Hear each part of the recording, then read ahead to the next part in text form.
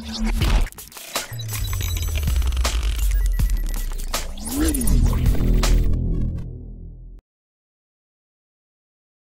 friends, sports பத்தின செய்திகளை உடனுக்குடன் தெரிஞ்சுக்கொள்ள நம்ம தமிழ் கிரிக்கெட் சேனலை சப்ஸ்கிரைப் பண்ணுங்க.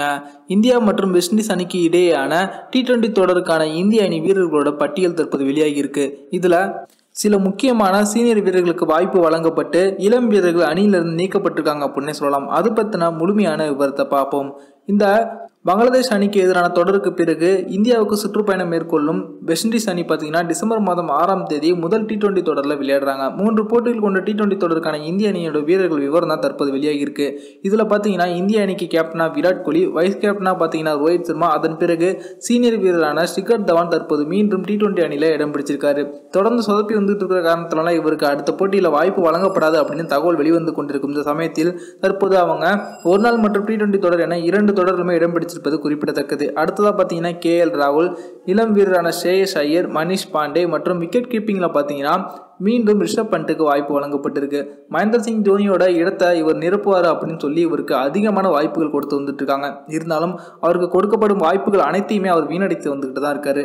தொடர்ந்து உள்ளூர் போட்டிகளில் சிறப்பான ஆட்டத்தை வெளிப்படுத்தி கொண்டு அசத்தி இருக்கும் சஞ்சு சாம்சன் பார்த்தீங்கன்னா பங்களாதேஷ் அணிக்கு எதிரான இந்தியாவின் T20 தொடர் டீம்ல இடம் பிடிச்சிருந்தாங்க. ஆனால் அவருக்கு 3 போட்டிகளில் ஒரு போட்டிகளில் கூட ஆடும் 11 பேர் கொண்ட வீரர்களை களமிறங்குவதற்கு வாய்ப்பு கொடுக்கல.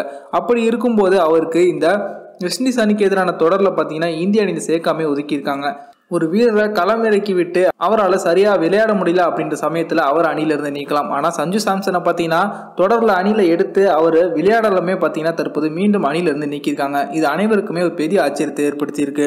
அடுத்ததாக பார்த்தீங்கன்னா ஆல்ரவுண்டரில் ஹார்திக் பாண்டியாவுக்கு பதிலாக சிவம் தூபே அவர்களும், சுழற்பந்து வீச்சில் பார்த்தீங்கன்னா வாஷிங்டன் சுந்தர், ரவீந்திர ஜடேஜா, யுவேந்தர் சஹல் மற்றும் குல்தீப் யாதவ் சிறிய இடைவேளைக்கு பிறகு மீண்டும் இந்திய அணியிலிருந்து இணைஞ்சிருக்காங்க.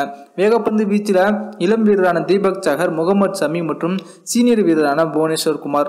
கடந்த T20 தொடரில் இந்திய அணியில் ஓய்வு வழங்கப்பட்டிருந்த ரவீந்தர் ஜடேஜா, புவனேஸ்வர் குமார், குல்தீப் யாதவ் போன்ற சீனியர் வீரர்கள் அணியில் இடம் பிடிச்சிருக்காங்க. ஆனால் சஞ்சு சாம்சன், குணால் பாண்டியா, கலீல் அகமது போன்ற இளம் வீரர்கள் அணியிலிருந்து நீக்கப்பட்டிருக்காங்க. இது பத்தின உங்களோட கருத்து என்ன அப்படிங்கறத கீழே கமெண்ட்ல லீவ் பண்ணுங்க. இந்த வீடியோ உங்களுக்கு பிடிச்சிருந்துச்சுன்னா லைக் பண்ணுங்க, ஷேர் பண்ணுங்க. நன்றி.